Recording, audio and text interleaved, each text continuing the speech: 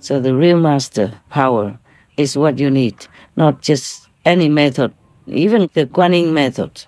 If that person just fakes it, just go in, learns the method, and go out, spread the news and says they are master. I saw many, quite a few do that, but they can't help you. They can't even help themselves after they exhaust the blessing that's given at the initiation time.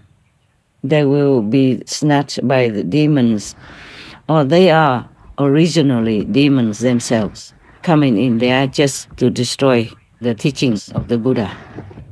Or in my case, try to make trouble for me and cheat people.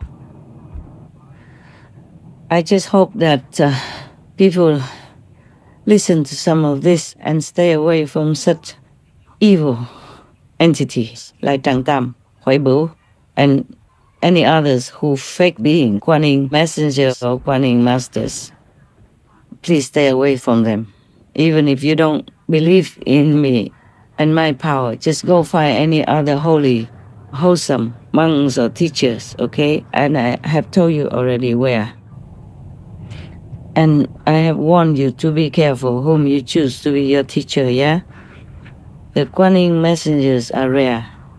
Guanyin method teachers at a high level are rare also. Only if you're lucky, sincere, God might lead you to meet them. If your karma is too heavy from past lives already, maybe it's very difficult for you to even hear of the name Guanyin method. Not to talk about believing in it or finding the best master for you. Even when Buddha was alive, he's so trustworthy. He was a prince, and he taught real, all compassionate and good things.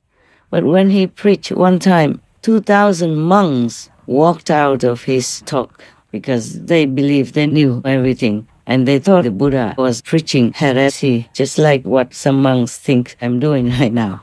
It's very difficult to teach people in this world.